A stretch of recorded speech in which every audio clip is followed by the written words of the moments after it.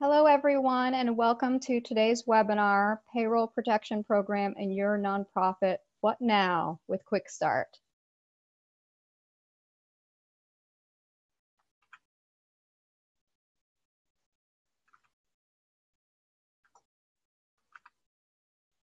I want to thank our generous funders and today's sponsor for making this series possible. Quickstart, the Vermont Community Foundation, National Life Group Foundation, A.D. Henderson Foundation, and the High Meadows Fund. Today we are using the Zoom webinar, and you'll see it might look different depending on what sort of device you're using, whether you're using your computer, the functions may be on the lower portion of your screen. If you're using an iPad, a tablet, or a cell phone, your features might be in the upper right. So today's conversation will be recorded, and we will send the recording out to everyone within about 48 hours. Today we'll be using Zoom webinars features Q&A and chat. We will have a Q&A section at the end of the webinar, but in the meantime, please feel free to use the Q&A box to ask any questions. You can also upvote other people's questions. Please use the chat box to say hello and also to have conversations with other attendees or the panelists.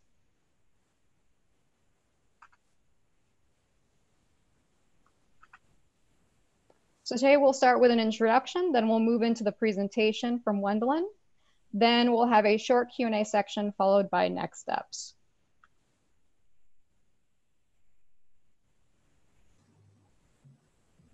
So my name is Morgan Webster. I'm the director of Common Good Vermont. And today we're joined by Wendelyn Duquette, who is the president and founder of Quickstart LLC, an accounting services firm serving nonprofit organizations with consulting and outsourced accounting services. She's been a certified QuickBooks and ProAdvisor since 1996 and also a trainer with Common Good Vermont for our Finance Friday series and Nonprofit Summer Camp.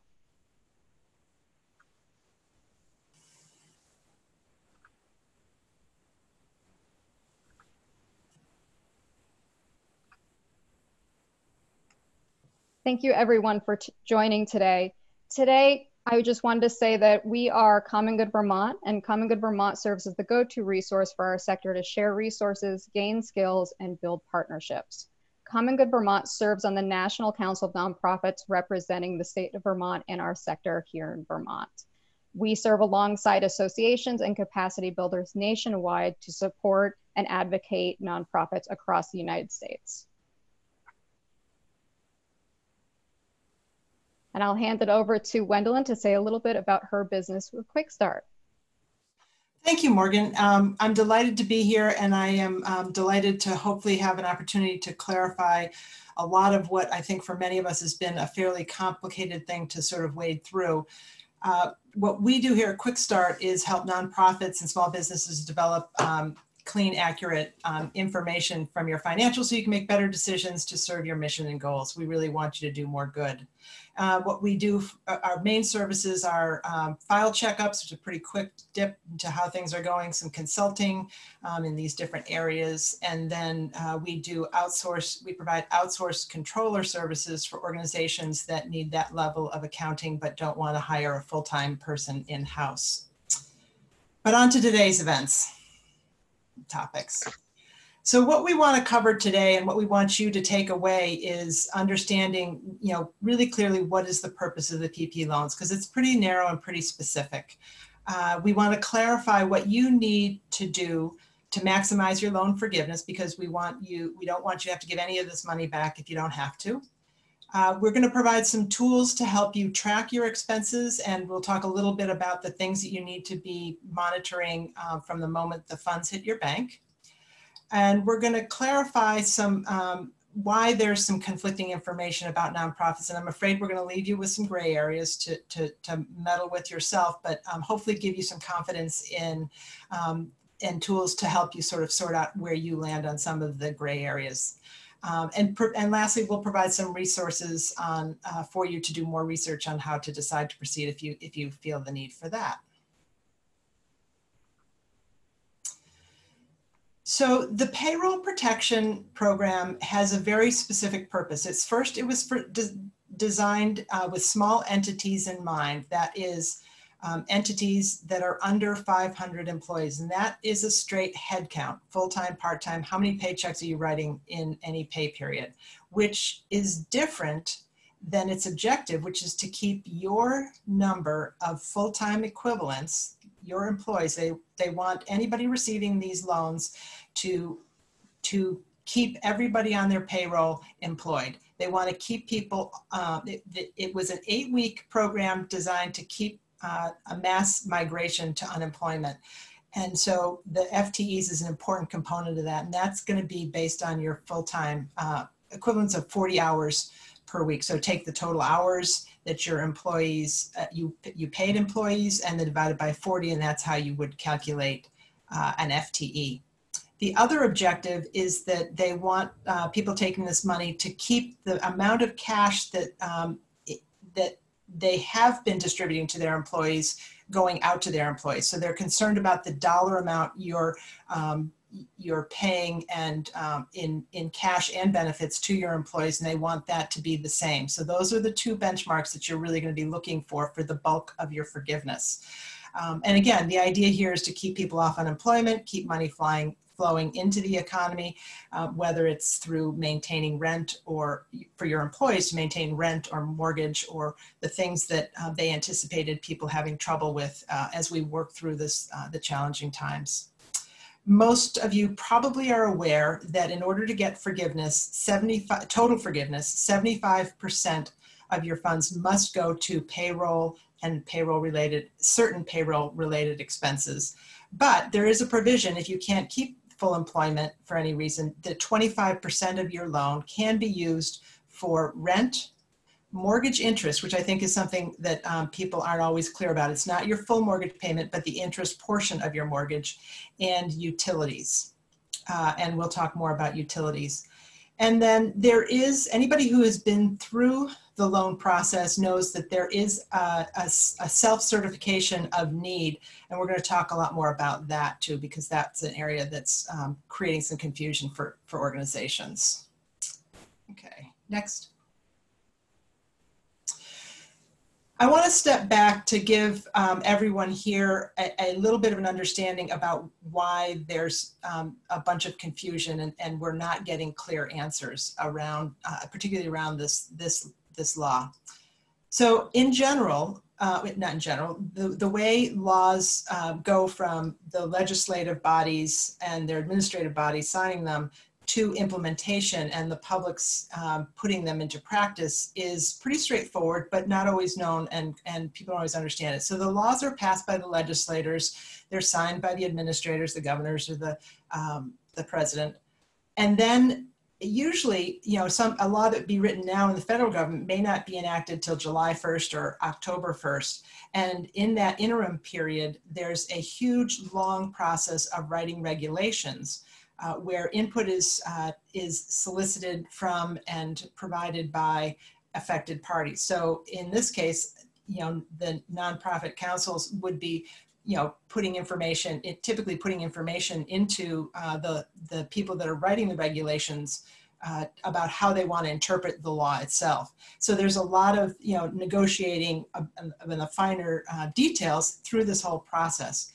Once those regulations are written, then it's left up to the public to interpret these regulations. Now, remember, this all got passed very quickly. There was no time for input, very little time for input. And so the regulations do not have the thoroughness that we're used to getting.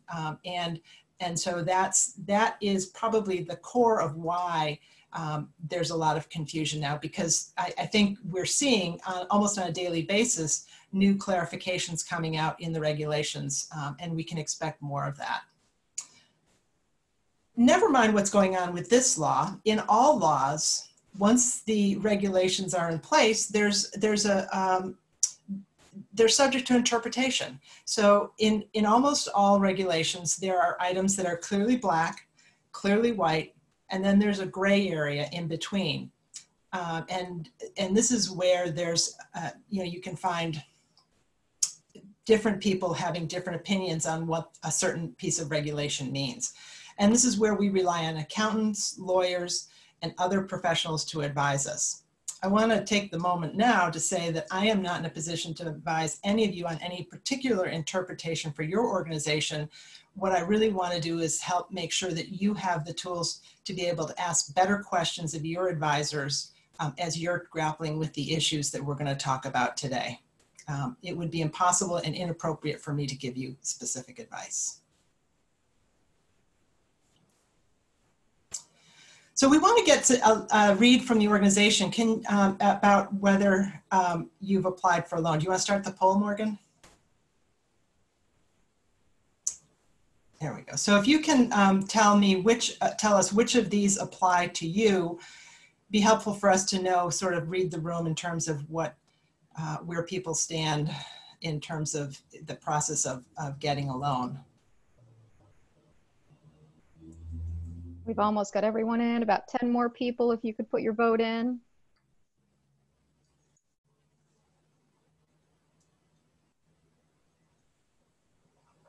And this is your best guess too. So if you don't know 100%, again, just put your best guess in for your organization. Wonderful. I'm going to stop the poll now. And the results? Oh, okay, great. So almost everybody here's applied for a loan. We'll focus on that. I will spend a little time on whether or not you should apply for a PP loan for those that haven't, just in case you happen to talk to other people that, or colleagues that you think should be considering it, but maybe haven't as of yet. Okay. Next. So just quickly for, again, I have had people ask if it's too late. You know, the first tranche, and the answer is actually that it's not too late. There's last count, May 13th, there was 1.2 billion still available. But you should also be aware that the SBA lenders will also be making decisions. Just because the funds are available from a federal standpoint, each lender will make individual decisions on how much they're going to process. So anybody who's considering it should check to make sure that the SBA lender they would typically go to still has funds. The other thing that advice that I've had for people, and those of you that found it troubling or challenging to find a SBA lender, is that the more you can rely on the local small lenders that you probably maybe have a relationship with, that's going to be, those are the places where I think people are having the best luck, especially early on.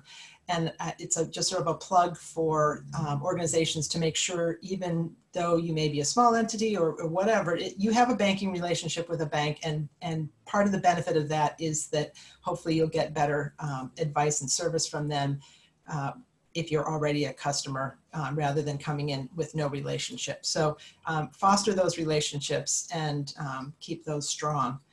The other thing I want to say is that even for those of you that have received a payroll protection loan, be aware that most of us are probably aware that the House of Representatives have already crafted a new stimulus bill that is probably going to get changed radically by the time it gets through. If it does, it probably will get through the Senate, but there's going to be a lot more negotiation on the next round of legislation than I think the first two, which they really wanted to get out. Everybody wanted to get out quickly. So there's more to be coming in terms of relief.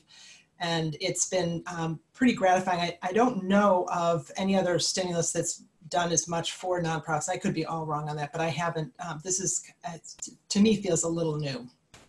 All right, next slide.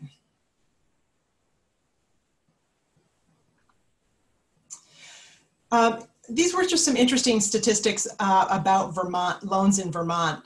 So in the first round that went from the 3rd to the 16th, there were just under $7,000 loans totaling just over $1 billion. And the average size of the loan was $143,000.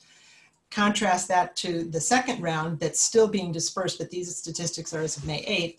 There were just over 4,000 loans totaling just under 205 million, and the average loan was about considerably smaller at 49,000. So I think that for smaller entities and smaller organizations that aren't going to be taking 2, 3, 400, 2 million in payroll protection loans, the news is there's still funds available and they are going out in smaller pieces, but don't wait forever. So if you know other people that are looking, that's the latest information that I'd share and encourage people to continue to pursue it if it's appropriate. Next. Okay, so we've received the loan. Now what are we going to do? Let's talk about the specifics of the timeline for forgiveness.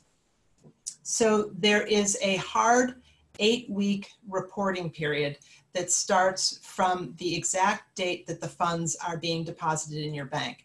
And I've actually talked to a few bankers who have said that they are been very specific about dropping money into people's bank accounts, if they can, timing it around when they either just about to do payroll or whatever, so that the money is available for that, and that it to help just make it easier and get the funds aligned with what their business cycle already is. So once you have the funding, you'll be tracking your expenses. And once the 8-week period is over, you're going to have 60 days after that that period that the money is to be used for, to report back to your lender for forgiveness. And this is a piece that wasn't completely clear to me, although it makes perfect sense, and some of you may already have figured this out, but you're going to be applying back to your bank for forgiveness. So they're the ones that are going to be handling the information. And so if you have questions about, forgiveness, probably the first place you're going to want to go is to go to, you're going to want to go to your banks and find out, what do we need to track? And I do know that some of the banks have actually provided calculators. I know Muskoma Bank has provided several of our clients with spreadsheet calculators to help them keep tracking as they go along. And we'll provide you with another one as well. So, and I imagine that Muskoma isn't the only bank that's done that. So the reason you want to read the promissory note, because that's the legal document that you signed in agreement with the bank, and it's going to spell out many of the terms that apply to you. And don't be surprised if it's different from a colleague at another bank. Each bank has, especially my experience in Vermont is, I think the banks have jumped on and been very nimble to get this money in people's hands, and tried to cut through a lot of red tape to make these things available and to serve their clients. So there may be some differences. And it's my understanding that that you'll be applying to them for forgiveness, and that they may be the ones interpreting with some guidance what is going to be forgiven. But again, start with your bank first to make sure you know what you need to be reporting to get your forgiveness, to get the maximum forgiveness. Next. So documenting forgiveness. This is, again, something that you want to stay on top of. So you should already, if you've already received your loan, which most of you have, then you want to make sure that you're already poised to track this. As I said, we'll be sending you a spreadsheet. Well, actually, if we have time, we'll take a look at it at the end of the presentation. So the first question that I asked myself and wanted to know for our clients is, are you going to be reporting on a cash or an accrual basis? So the answer is decidedly unclear. I have heard some people say it's going to be on accrual, and I've had other people say firmly that it's on cash. Again, get back to your lender. But the thing that's important, whether it's going to be on a cash basis, meaning when you actually send the check out, the date you actually pay the bill or pay your employees, again, and that would be the direct deposit date if you're not writing checks, that the money goes out of your account, or whether it's on accrual basis, which is the date that of your invoice for health insurance or for retirement or for the pay period that the employees worked. You're going to need to be consistent, and you're going to need to check with, be clear with your lender about that. If your lender doesn't have any information, you might be able to talk to your CPA as well. And we'll have some other resources through the SBA that you can do some research on that. But I think what's important, regardless of whether you're doing it on a cash or accrual basis, is you want to make sure that for bills that are monthly, like health insurance, most health insurance premiums, whether it's for dental, vision, healthcare are billed out on a monthly basis. So make sure, and this is really important, that you've paid 2 health insurance premiums in that 8-week period. Don't let one slip and forget about it and say, oh, I'll just catch up next month. Or, you know, you want to actually have that cash or record that bill, you know, depending on your cash or accrual. You want to have record of that for two months in that. And also for retirement contributions, most organizations that have a formal, you know, 403B or whatever retirement plan will be making those contributions shortly after they pay their employees. So just make sure, again, that you're paying as much as you can within that 8-week period in terms of what's going on. I think I've heard from some people about, well, can we pay extra? And I think the advice here is, no, you can't pay extra. You should be paying what would be normally expected in that period. So don't up your retirement contributions suddenly or do anything out of the ordinary, but keep it regular, and don't get yourself in a position where you've missed a payment. The other documented expenses that you're going to be reporting on are going to be your rent, your mortgage interest, and your utilities. And same thing with the rent as with the health insurance payments. Make sure that you have paid both 2 rent payments or mortgage payments within that 8-week period. So you don't get left out to dry with only having one, in case you need those funds to help qualify.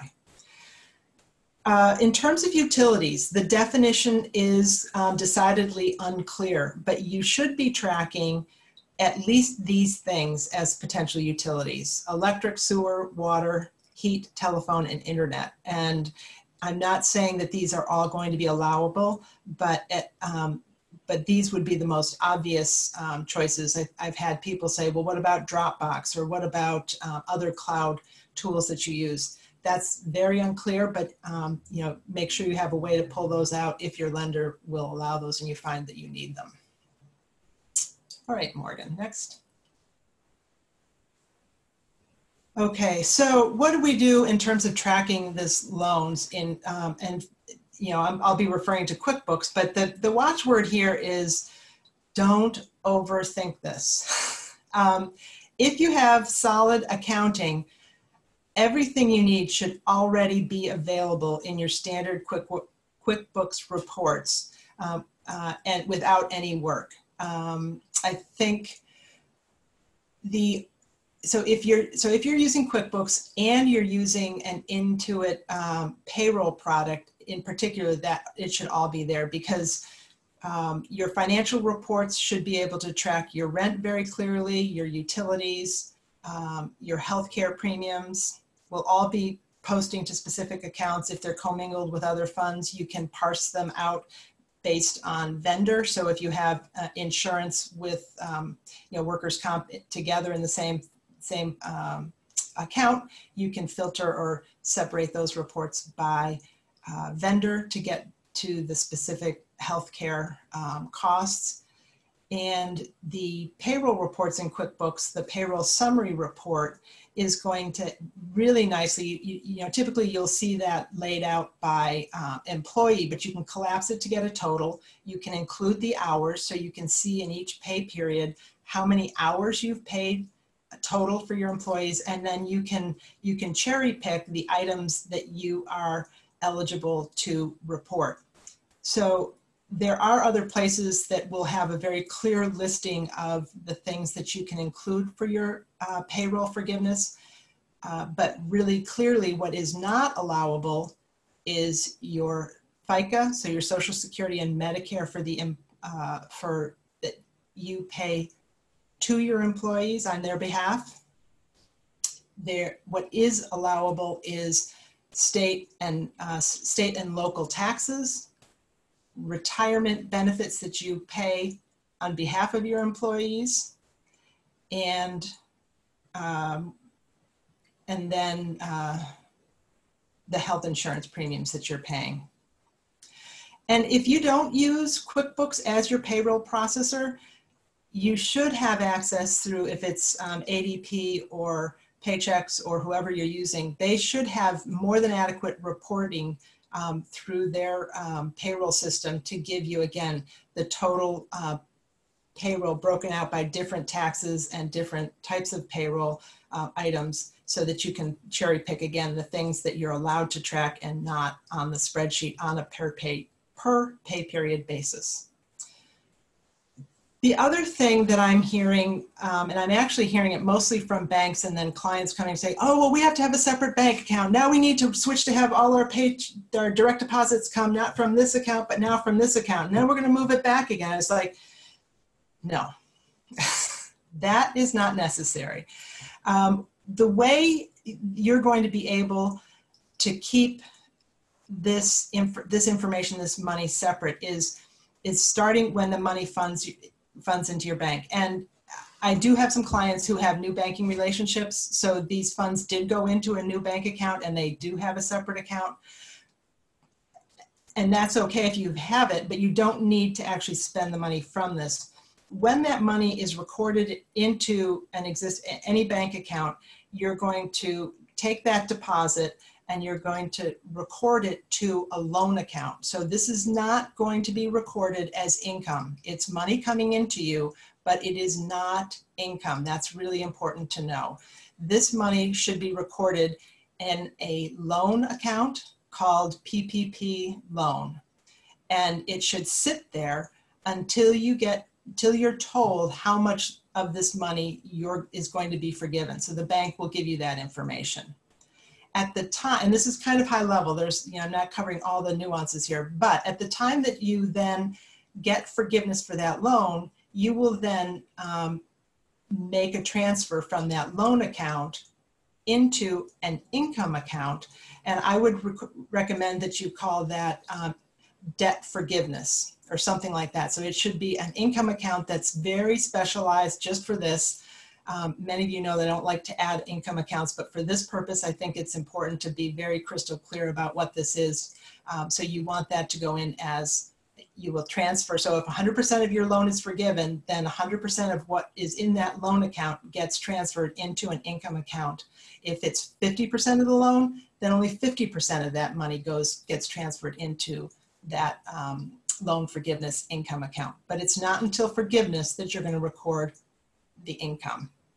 And then at the end of that, you'll have a balance in what you have for your loan, and you will then have to decide and work with your bank on whether or not you want to pay that loan off then, because you've agreed internally that you don't want to incur any interest, or if that cash at 1% interest paid off in 2 years is going to be useful for you for cash flow purposes. So it's really inexpensive money. It does have a pretty quick payback period. The amortization is only 2 years. So you have to make sure you do the calculations on that and decide whether your organization would benefit by paying that 1% interest and pay it off over the 2-year period versus returning it right away. It's my understanding, and again, you can check your promissory note, that the interest starts accruing from the date that it's deposited. But I believe if your loan is forgiven, the interest that has accumulated on the forgiven piece will go away. So it'll just be interest on the piece that's not forgiven. Any questions on that? Is that clear? So I will say one more, I'm going back one more. So one last thing I want to say about the separate bank account. If you find yourself in a position, so if you're an organization that does not have a very large cash reserve, so if you have less than a month's cash reserve in your account and you feel like your organization lives sort of paycheck to paycheck, this probably is the one exception where you may choose to keep a separate bank account just to impose some discipline on the use of those funds. Because if you're in a tight cash position and you have either the board has decided they don't want to take a loan, but they will take the forgiveness piece, you want to make sure that you're in a position to be able to return those funds at the end of the period. Or if you get to the point where you know, if you're the finance manager of an organization and many people have access to this bank account, you don't, and the operating account, and you want to control who, or, you know, you want to put some controls on who has access to it, you may find for practical reasons that a separate bank account is going to serve you better than having it commingled with your operating account. So a little bit of a different reason for doing it, but it shouldn't be just because your banker says that you need to keep it in a separate account, in my opinion. Now, if your promissory note says you have to, then that's a different matter, but not necessary. Wendelyn, we have a question. Someone is asking, regardless, they're asking for clarification if their organization will have to pay for at least 2 months of interest on the unforgiven amount. Yes, that is my understanding. But with that, I would not take that as gospel. I would not write the transaction in your account to do that without checking with your bank. Your bank will be they'll be very clear about the interest portion of it, but that is my understanding, that the loan, again, the interest accrues from the time the money arrives in your bank, and it's due on the portion that's not forgiven. Thank you. And then another follow-up question. One participant says, our bank immediately deposited into our regular account, and our accountant is determining it to be income immediately. Is this correct? I would say no. And I'm not usually one to contradict an accountant because I'm not a CPA, but this is a loan until it's forgiven, and I'm pretty clear about that. I would check with, if you need some more armament to go back to your accountant, I would check with the bank, maybe check with another accountant, but that, hopefully it will all turn into income. But this is a loan, and they're charging you interest right from the start. So I'm pretty clear about that. Thank you. That's it. For the rest of the questions, we'll hold until the Q&A section for now. Okay.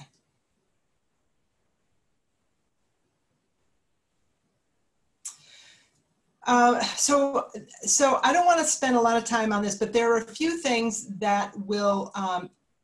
This is a special circumstance of payroll that you will not be able to count towards your forgiveness.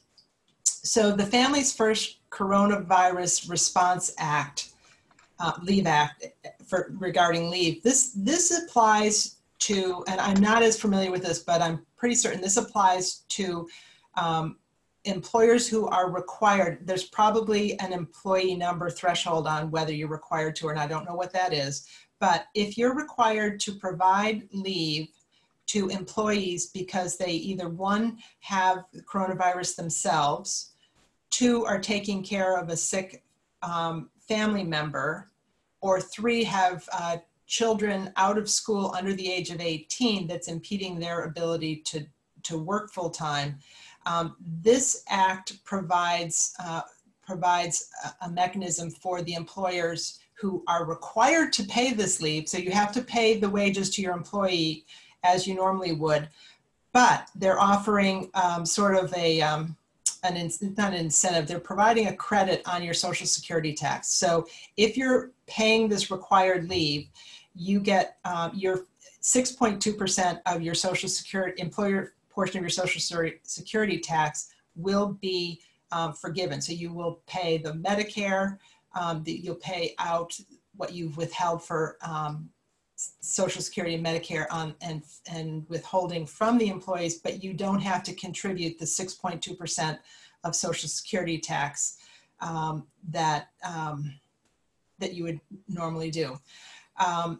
So if you're paying wages, so if you're paying, someone was out for 40 hours and you've paid them, $1,000 for those 40 hours, and you're taking this credit, that $1,000 and the associated state and local taxes that are associated with that cannot be included in your PPP wages that you're looking for forgiveness.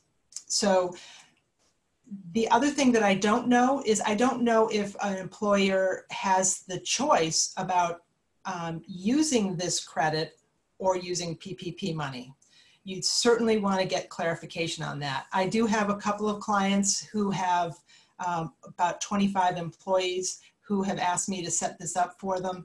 QuickBooks, if you're using the desktop with the assisted or the enhanced payroll service, has payroll items available for you to manage this. If you're on the assisted payroll, which is the payroll service, they will actually walk you through how to set that up. If you're on the enhanced, where you're filing your own taxes, I can't speak to the quality of supports that you get from Intuit on that, but there are some FAQs on the Intuit website for that. I can't speak to what Intuit is doing on the online version. I imagine they have something similar, but we don't use that with our clients. So the watchword here is just be aware of this. Check with your accountant or your HR professional to make sure that if you have a choice, you clearly, if you have a choice, you want to just pay people during this 8-week period through your standard payroll. And then because the benefit of forgiveness is far outweighs this 6.2% credit that Social Security. But again, I don't know if you have a choice. You may have to use this if it's required of you. But it's an important piece to look into. Okay. Any questions on that? Okay. Just there. Okay. All right. So needs testing. So there are needs testing that were built into the loan because they wanted, as many of you probably heard, that the LA Lakers returned their loan because they clearly didn't decide they needed, and there are a few other entities that gave their money back. And the two things that are important that were written on, any of you have done your application, you probably saw that you have to provide proof that you were in business on February 12th. That is the date that the coronavirus was first detected in the United States. And so what they're trying to safeguard against here is entities that maybe had closed or were just getting started up and just, a blatant money grab. It's like, oh, free money for businesses that are in operation. And maybe you had employees last year, but you've closed and say, oh, well, let's start up again and get some of this money. So that's the purpose of the February 12th date. And that date also becomes an important benchmark for the needs testing on forgiveness for other expenses. So if you, if in the 8-week period that you're spending this money, you suddenly decide, oh, well, let's move to a bigger facility, or let's, suddenly get, let's get a fiber optic cable drawn into the building so we have better internet. If you had those services or those rents on February 12th, they would be fine and allowable.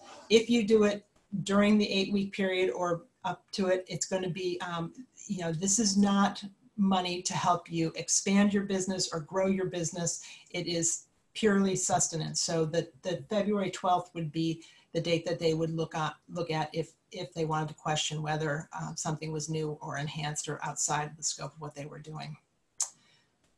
The other thing that you had to do when you filled out the loan is part of the self-certification of need. There was, it clearly states in there that you are an organization that needs this money. And I had a lot of conversations with almost all of our clients around, do we need the money? And there are lots of reasons that people juggled it. There was, questions of, well, we've got a pretty solid balance sheet. We've got 12 months of cash reserves on hand. Maybe we don't really need it. Maybe we should leave it for somebody else.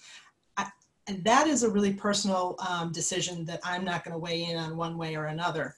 I will tell you that the SBA guidelines, if you go to the frequently asked questions, number 46 says, and this came out just 2 days ago, that basically if your loan was under $2 million, I'm guessing most of us in this Zoom room fall into that category. The SBA guidelines read this, and I'm going to read this. Any borrower that together with its affiliates, so if you're a franchise, or if you have an entity that has, you know, associated businesses within a shell or some kind of affiliations, that receives a PPP loans within an original principal amount of less than $2 million will be deemed to have made the required certification concerning the necessity of the loan requested in good faith. So they're saying very clearly that by size alone, you are deemed in need.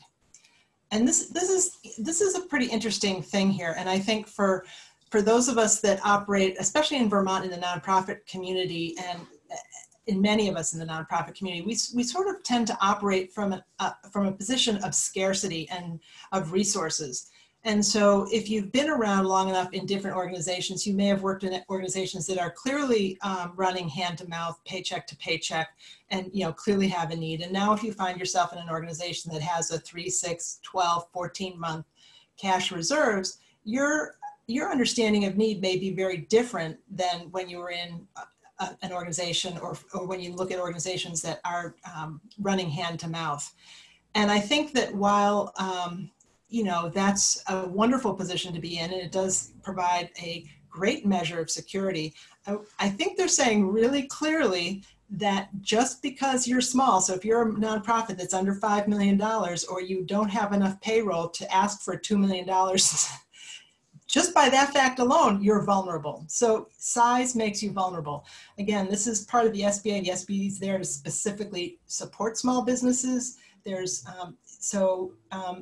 you know, there's some vulnerability being small. So I encourage you to sort of rethink, even if you've got a strong balance sheet, what they're saying here and what that might mean for you in terms of your needs. But what it also means for those of you that have the loans is you will not be asked to prove that you have needs. So if your loan is under $2 million, when you go to file with the bank, they will ask you for your expenses. They're not going to ask you to prove that you have need.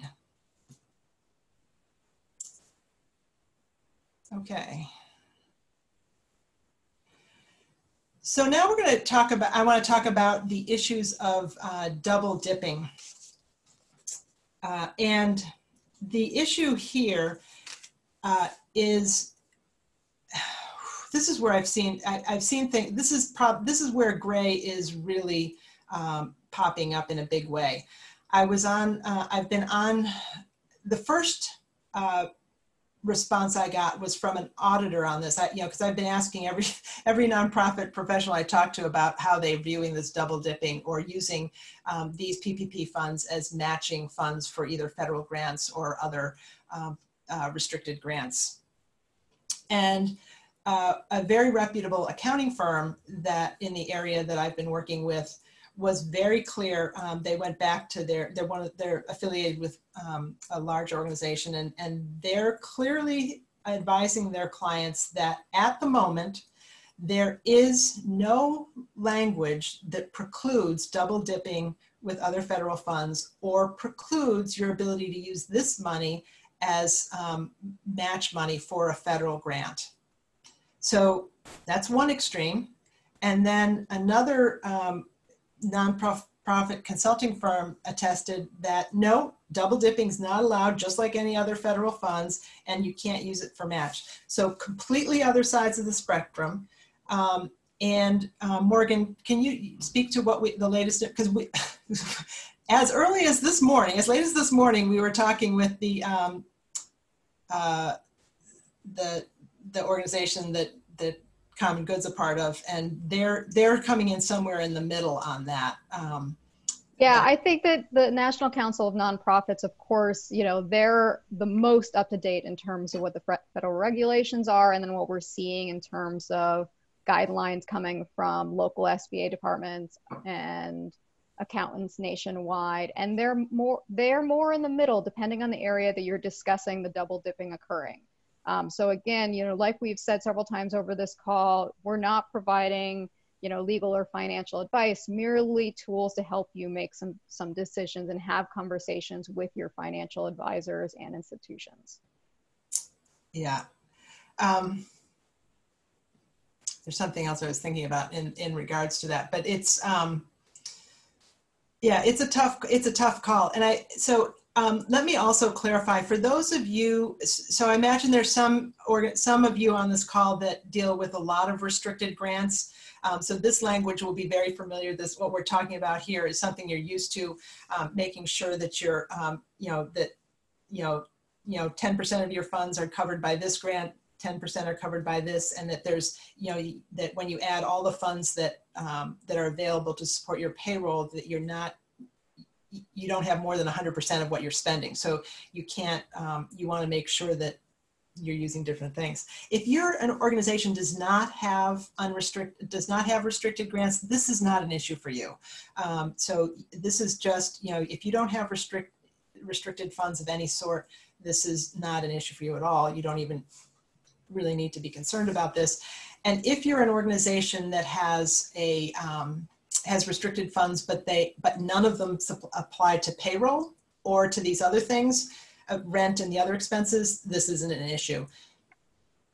And I also work with a number of organizations where they have some restricted funds, but 90% of or 75 or 50% of their operating income comes from unrestricted money. Then there's clearly that 50% is up for grabs for these money. There's no question about that. I think that, and then, yeah, so that's where this applies to. Okay, next. Again, just quickly, because most of you already have loans, any organization that you come across, if they're considering this, I think that if they're expecting to maintain some or all of your employees, you can apply to this. And I'm actually going to, so for all of you that are here that have this, I want to talk a little bit about the FTEs that you're going to have to report on. And when we get to the spreadsheet, you'll see this. There is, so you have, the regulations define 2 periods of time, and I can't tell you exactly the dates. I think one is from January till February 30th, and then I don't remember exactly the other dates, but there's very clear parameters where you were or will be asked to determine the FTEs on your payroll. And it might be analogous. I can't remember if it aligns with exactly what you reported on the loan. I don't think it does. It may be a slightly different time period. They're going to ask you to calculate your benchmark FTEs. In order so the first test on your forgiveness is going to be, did I maintain our FTEs? If you did not maintain your FTEs, so if you had in the period that you're going to benchmark your starting point of what you had for FTEs, say you had 10. In the 8 weeks that you're reporting, you will be expected to have 10 FTEs. They don't have to be the same people. They don't have to be 10 full-time people. It could be any combination of part-time, full-time, but it needs to be 10. If, for simplicity's sake, you end up with 5 instead of 10 in your reporting period, your loan forgiveness opportunity will immediately be cut in half. So it doesn't matter how much you paid to the people that were there, half of your loan, it's my understanding, and I suppose it will be reduced by a percentage. My understanding is it will be, the direct percentage will come from the difference between your original FTEs and the FTEs, your average FTEs during the 8-week period. So if you have reduced your FTEs, you want to really work hard to hire somebody else in. There are some allowances to make up your FTEs. There's some provisions to get back to your FTE count by June 30th, I believe. And there are some provisions for employers who had to lay people off, called people back, and people refused to come back because they made more money on unemployment. So there will be some opportunities if your FTEs aren't full for either of those 2 reasons to maybe negotiate or work with your lender to figure out how you can maximize your payoff. But I think the thing that's really important is that you have to pay attention to your FTEs, because that will be the first biggest hit that will affect your ability to capitalize, convert this loan to forgiveness. The second will be the actual total amounts. So even if your amounts are lower, you'll still have, you have your rent and your other things that can fill in if you need to. The other thing for people considering about whether they want to apply or not would be, given the amount that you think you can apply for, do you have the staff resources to apply and comply with the loans? And then the recommendations of your accountant and lenders that you might be talking to. Wendelyn, we have a question for clarification. When you're calculating the number of FTEs that you have, Yep. Are you doing it based on your average in the last fiscal year for 2019 or before February 12th? So I don't have the answer. I don't have the answer for that. That answer has been clearly identified, and I think the SBA guidelines and the FAQs, you'll find that answer in there. They're giving you 2 time periods. Well, there's actually 3 time periods to look at. One, if you're a seasonal employer, there's specific accommodations and calculations that you're allowed to use, which probably doesn't apply to many of us here. But if you are a full year-round employer, there's, and I don't want to speak about what the dates are, but it is clearly somewhere, and Morgan, I think we can probably look that up and send that off to people, because that would be helpful to know. And certainly look at both of those periods for yourself and choose the ones that's to your advantage. If your lending document allows it, because you would have had to report an FTE at the time that you filled out your loan. You would have identified a current FTE for the loan application. So, we'll send you that information, calculate which is to your advantage, and check with your bank to see if they have anything, if you need to use what you submitted on the loan, or if you can use one of the other numbers. Thank you, Wendelyn. And just to clarify, again, we'll be sending out the resources that we're mentioning in an email in 24 to 48 hours along with the recording of this video training. Okay, next.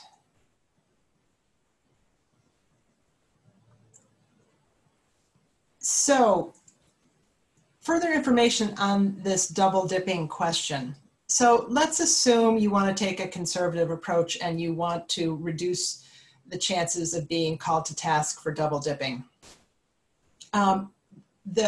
Clearly, many of you probably already figured this out, but in case it's not obvious, what you should do is you should be going to your other funders, not the federal government. So if you have a foundation that's supporting payroll, ask them if if they will unrestrict the gifts.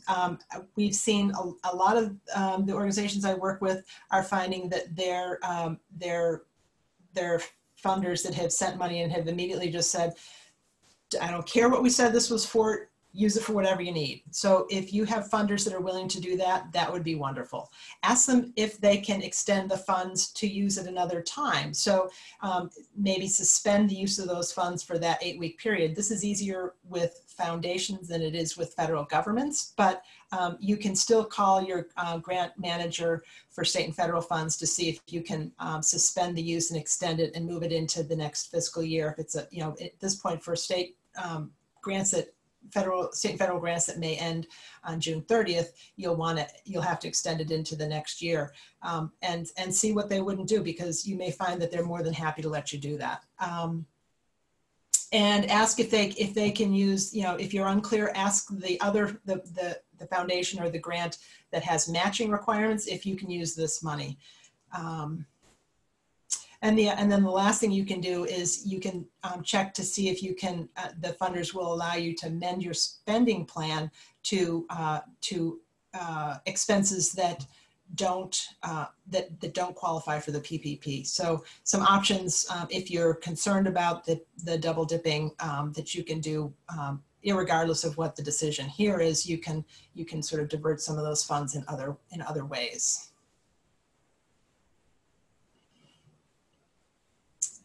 Next.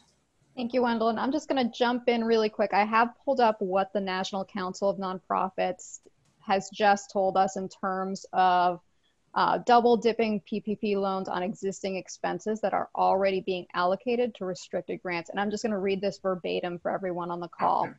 It's perfectly fine to receive PPP loans based on employees whose wages may ultimately be covered by grants. They should be seen as analogies to taking out a line of credit. When it comes to seek forgiveness of the PPP loan, the nonprofit needs to determine if the PPP money must be applied to the grant-covered employees' salaries, or if the funds can legitimately be applied to other payroll or operating expenses, recognizing that SBA's arbitrary 25% limit is still in effect. If the PPP money can be legitimately allocated elsewhere than grant-funded salaries, most nonprofits are planning to not claim it in their forgiveness applications and give that money back or treat it as a loan. I was going to try to interpret what that was saying, but I don't think I dare do that. I think I'll let you send that off. But it sounds to me like they are asking you to be somewhat concerned about double dipping, but to follow some of the recommendations we're talking about here. Not to worry about it initially, but in the reckoning. Okay. So this is the spreadsheet that we're going to send off to you to use. And I'm sorry, it's hard for me to see the whole thing on my computer. Let me see if I can. I might be able to make this a little bigger. So if you shrink Morgan and I down, if you're in SIBO, so that you can see a little more of this. So this is a spreadsheet that so if you get this and you want to use it, when you download it, make 2 copies. And the reason you're going to make 2 copies is if you start working with one. And what you want to do is, all you want to do is input data into into the colored cells. You don't want to change any formulas or anything with the spreadsheet. If you're an expert on spreadsheets and you feel comfortable with that, that's fine. But for most of us, you just want to let this sort of plug and play and let it do its thing. And if you have a second copy, in case you by accident corrupt a calculation, you have a copy that you can go back to that's clean. So that's just my general good spreadsheet etiquette. The blue pieces, the greenish blue pieces, are things, if you look at the lower right-hand corner, there's a key on the lower section. The green part is what you want to fill in. You can fill that in as soon as you get your loan. And this is, you can fill those in as soon as you can. You'll see that so there's the FTE averages on the right there for February, March, April, May, and June for 2019. The FTEs for January and February 2020 in the next column to the left. And then you are going to put in your, so you're on the far left green, you're going to put in your PPP loan. That's the amount that you've filed. And then the forgivable amount is going to start calculating in the second column at the bottom. So this again is a list of the types of expenses at the top: salaries and wages, payments for vacation, severance payments, group health care benefits, retirement benefits. This is up at the top, Morgan, on the orange, yeah. State or local taxes and excess compensation, and then compensation to employees out the. You cannot use this money for employees that are that work outside of the United States. So you'll just put these in. I would immediately change the weeks to the week of your, the first week being the day the funds were developed, and then I would actually put the actual dates into the week columns there, copy it over to the right on the second column, box of orange, where you're going to be tracking your utilities and rent pieces. So that's where that's going to go. And then it'll start calculating. You'll be able to see as you go along what's going on. And I would keep on top of this, because that'll let you know how you're doing in terms of expected forgiveness, and should provide most of the information that you need to track things in for your grant forgiveness. Thank you, Wendelyn. Such a great resource. Yeah, this was, yeah, this seems to be a really pretty good tool. And it's actually, to me, it's simpler than the one I've seen from Muskoma. The one from Muskoma is a little more complicated, but it also works. We're running up to our Q&A section, so I'm going to move us on to the next slide. Yep. So these are resources that we've used. One of the things I will say, the SBA morning, they're doing a morning update at 9 o'clock every morning. Susan Mazza is doing that. It's great. You should at least listen to one, maybe listen to one every, once a week if you have lots of questions, but she's got a lot of useful information. I will tell you there are other people I talk to that disagree with some of the things that she mentions, but that, again, every person who has advice has a different perspective. Hers will be from the SBA, and they're available for that. Wonderful. Thank you, Wendelyn. And just to repeat, we will be sending out all of the links we've discussed, the resources we've discussed, as well as the Excel spreadsheet and the recording in 24 to 48 hours. So without further ado, we're going to move on to the Q&A section of the conversation. I've seen quite a few people have entered questions in the Q&A box. Thank you so much. Please enter one if you haven't already. If you have one, there also should be a voting feature. If someone has the same or similar question, please use the thumbs up to make sure that you vote up that question. And again, we just want to, make a disclaimer that this webinar does not provide legal or financial advising, and we'll steer away from any organization-specific questions and try to focus on more general questions. As always, feel free to contact us directly if you have questions, and we'll follow up with our contact information afterwards. So to get started, our first question is, can you give someone a raise during the time of the loan, during the time the loan is being covered? That's a great question. I'm glad you asked that, because there is some guidance around that. So if you look and find that you're, 10%, 20% short on payroll costs, and you say, oh, well, I'll just give everybody a raise. No. If, on the other hand, you're coming up to the end of your fiscal year and you normally would give a raise to somebody at this time, then you should continue to do that. So I think you need to do would I be doing this otherwise, is sort of the test that's been, that I've heard. I think that's the conservative approach. I think if you find, or you want to push that envelope more, so if you use the test of, would we normally be doing this at this time, or for these reasons, whether it's merit or just annual raises at the end of your fiscal year, I think you're pretty safe saying yes. If you're clearly doing it, or if there's some question about whether you're providing this raise just to maximize the forgiveness, I think that's where you're going to have to get some more information from someone, your bankers, your accountants, to find out how they feel about that. I can't render an opinion on that, but I think it does push you from the definitely okay to the I'm not so sure. Thank you, Wendelyn. Next question, has there been any conversation about hazard pay increases made during the 8-week period? Such costs are payroll costs, but would increase Right. the average cost for documentation used to apply for the loan. Yeah, I think I'm going to say the same thing. I think that's a really important thing to be asking, and I would document why. So if you have a increase because because you felt as an organization that a hazard pay was appropriate and important, document that. Talk to your lender about it. Talk to your accountant about it. They're gonna, as the regulations get written, they'll be reading those and will have their own opinions about that. But I think that it's, if it was me, I would certainly be asking people that question. Can we use it? Thank you, Wendelyn. Next question, can we hire additional people and consider new compensation and benefits for forgiveness? Oh, that's a great question. I haven't run across that one yet. I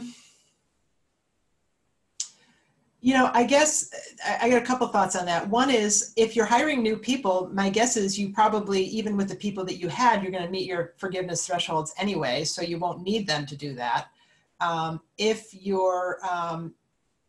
If you need those employees, so if your FTEs are the same, but you've hired somebody at higher rate, I think I'm going to ask you to just check with somebody on that. But I think that, the intention, the spirit of the law is to keep people off unemployment. So if you're hiring people, I think, again, I think it's definitely something I'd pursue, but I don't have an answer for you. Next question. The forgiveness will happen in our next fiscal year. Is that recorded as income or net assets released from restriction? And can we use the PPP forgiven portion in the next fiscal year budget? Oh, I'm going to pass on that one.